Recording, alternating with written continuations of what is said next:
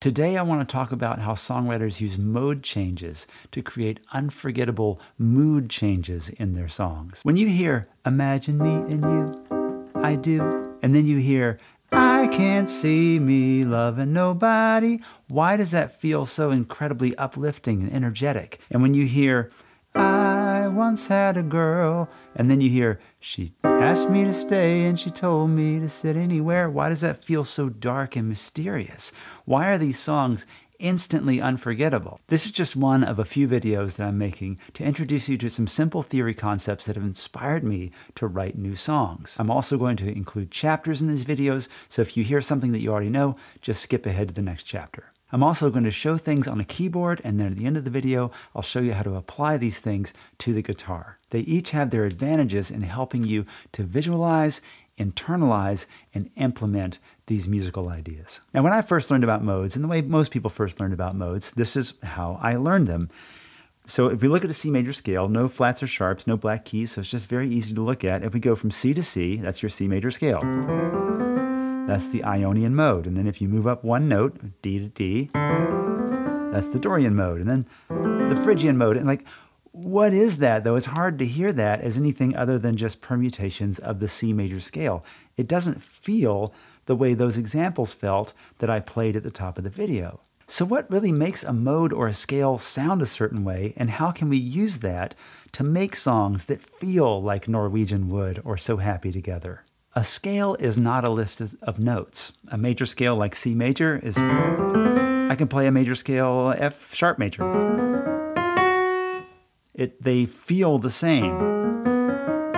They have the same, emotion to them, but they're completely different notes. Why is that? Because a scale is not a list of notes.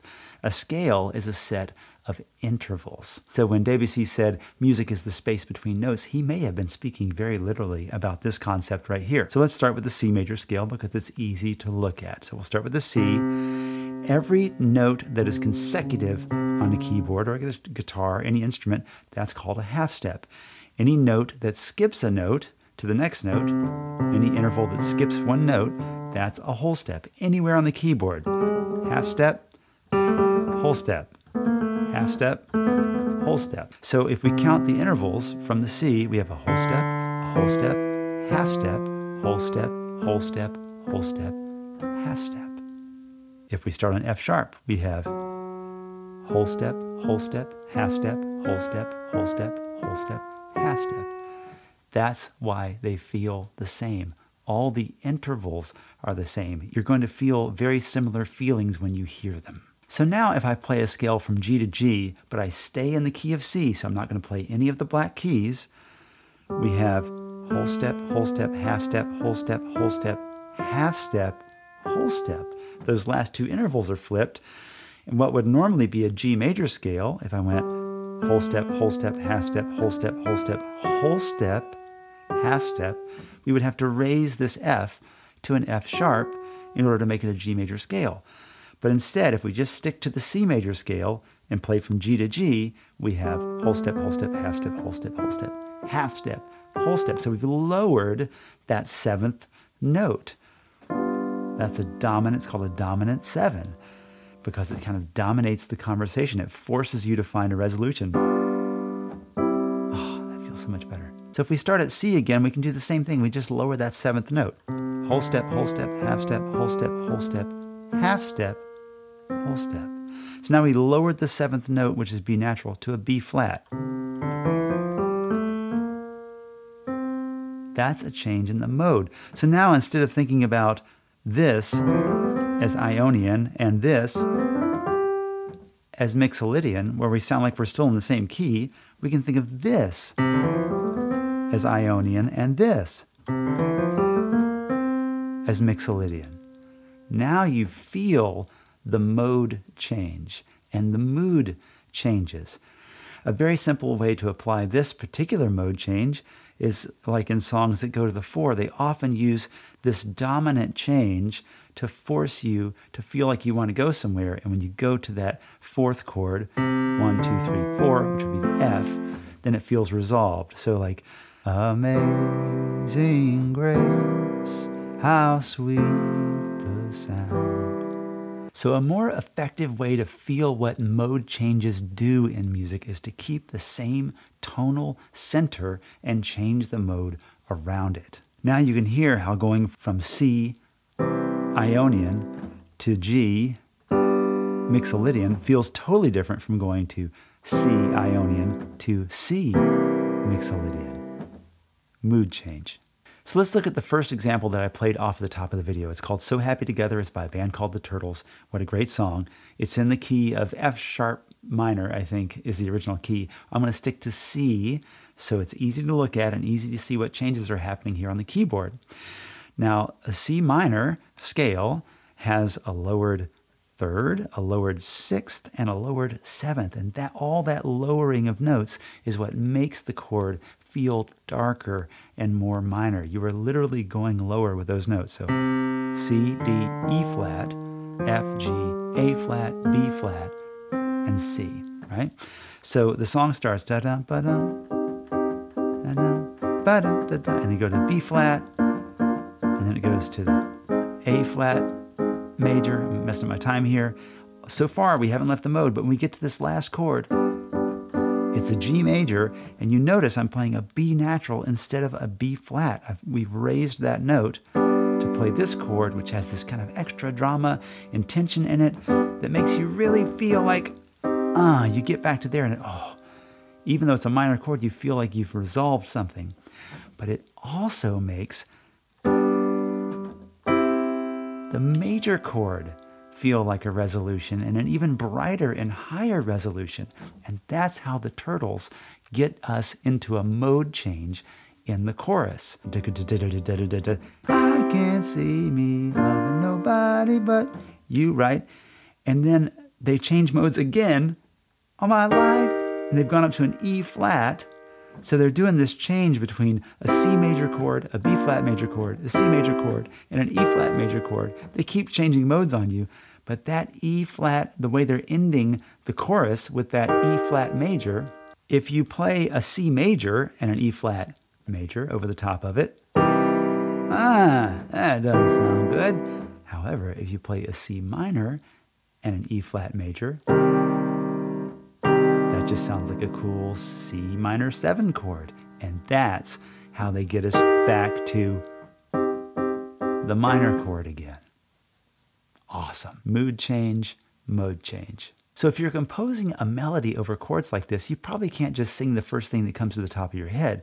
You have to be intentional and crafty about the way you craft your melody over these chords, because you have a moving target with the mode. But the end result here that the Turtles have got is so full of hope and romance and dynamic energy. I think you'll agree that it was worth it to put that intention into the music. It doesn't feel like an exercise in music theory, but it certainly wouldn't feel the same without those kind of changes. In Norwegian Wood, we have almost the opposite motion, where we have the major chord, I once had a girl, and he keeps it in the Ionian, the natural major scale that we're all used to, the do, re, mi, fa, sol, la, ti, do, until the very end of the melody where he goes, and he uses that lowered 7, 1, 2, 3, 4, 5, 6, 7, to finish off the melody. And that lowered 7 is becoming a theme today, because the lowered 7 is called the dominant 7, because it kind of dominates the conversation until you resolve it somehow. That is kind of a gateway drug into a mode change. It can swing both ways. It can be a major chord or a minor chord. Whereas if you played a minor third, that's definitely minor. A minor 6, definitely minor. That lowered 7 is kind of open to either one, and it can make a mode change seem more natural. And that's the case here too, where the second part goes right to the minor chord. Da, da, da, da, da, da, da, da, da, da. Da da da da, and that's that minor third, inescapably minor. That defines minor, is that lowered third. 1, 2, 3. That defines the minor chord. It's also worth noting that the second chord of that part is an F major. So remember when I said that the third, the sixth, and the seventh are all lowered in that natural minor scale? Right? Well, here we have not lowered the 6. We've raised the 6 again because that's part of the F major chord. So that major 6 is kind of our gateway drug back to ba-da-da-da. This lowered 7 when the mode is major and this raised 6 when the mode is minor, they each imply a sort of squirreliness, maybe we might say in the South. You're kind of squirrely, like when a squirrel, you're about to hit a squirrel with your car and it can't decide which way to go on the road. I think that's where that came from. I don't know. Squirrely, that's a word. I made it up. Call me Shakespeare. Whatever you call it, it feels like it could go either way. So the benefit of playing with keys and modes on a guitar is that it's totally not linear like a piano. You can just move your fingers 1 fret and you're in a whole different place, or you can just use your capo and you can play like you're in the key of C but put your capo on the 3rd fret and then you're in E flat, right? So most songwriters like using open chords so they get that big strummy acoustic sound. So there's some positions that are advantageous for mixing modes. The open major chords are E, A, D, C, G. Open minor chords are E minor, A minor, and D minor. It's difficult to play an open C minor or G minor, so those positions might make this kind of mode switching difficult. The keys of E, A, and D have the advantage that each of them has a minor chord that's also open. E major, E minor, A major, A minor, D major, D minor, all open. And they even have other chords that are in those modes that are also open, like D has G and A, so on. So for instance, if I wanted to play So Happy Together in the original key of F sharp minor, I might choose to put my capo on the 2nd fret and play it like it's in an open E. I have all these chords. C chord, and the B7, that Andalusian cadence, right? And then when I get to the chorus, ba, ba, ba, da, and I have the D, da, da, da, and I even have this, ba, ba. I've got everything that I need in that one position. So choosing the correct position can allow you to get those big strummy chords or to fingerpick things and to mix your modes. If I wanted to play Norwegian Wood, I'm pretty sure the original track is in E, so I could just use open E. Right? And when we get to the second part, we can go. Got that A major chord there for us. And back to there. And then that turnaround chord, the B7, maybe you just play a bar B if you wanted to. And then you're back to that E major. We could even put the capo on the 2nd fret and play it like it's a D. La da da da da, right? La da da da da da da da da da da. And the G chord, that's there for our 4th chord, which is a major chord in this case. And then ba. Back to there, we've got all the chords, not a single bar chord in the whole thing. We can even get totally crazy and put the capo on the 7th fret and play it like an A. La da da da da, we're there. La da da da da da da da da da da. We got an open D chord. And the E is there. We're set. Still no bar chords. You can play it in 3 different positions, E, D, and the A position, where you can mix those modes without a single bar chord. So let's pan for gold. Knowing what we know now, how can we use this to create a moody piece of music? Well, we saw that how the lowered 7th can be kind of this gateway between modes. So what if we just played like an A and a G chord? So we got this, sounds like rock and roll to me.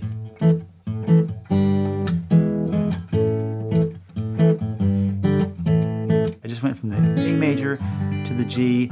I used that E chord to turn me around, and it feels good, just as good to go to the minor that way. And I used the D major chord, which is 1, 2, 3, 4. That's the 4 major of that A position. And just like he does in John Lennon does in Norwegian Wood, right? And then maybe go back to there and come back around. It's kind of cheesy. It sounds kind of cliche, but I just created something with that. That's the thing, is to take these ideas and just mess with them until something makes you feel something that you can't quite explain, and then just grab your phone or whatever's nearby and make a recording really quickly and honor that. I think we're all pretty good at coming up with words that communicate our thoughts, but it takes some practice to come up with music that communicates our feelings.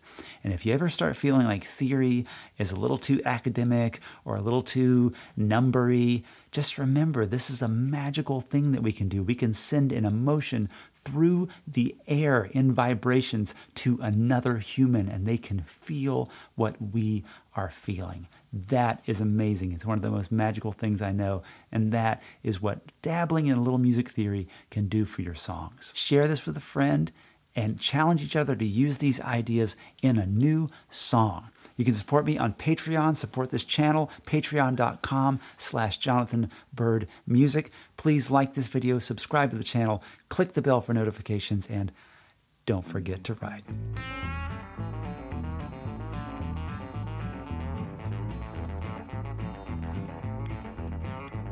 I may